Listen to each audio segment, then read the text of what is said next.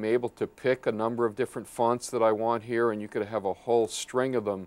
But right now we're going to use Times New Roman 400. We can type in art up here and hit OK, and it will place it into our face screen. I can change the size of this, but I think what we have here is going to be all right. So now we're just going to turn that into an object.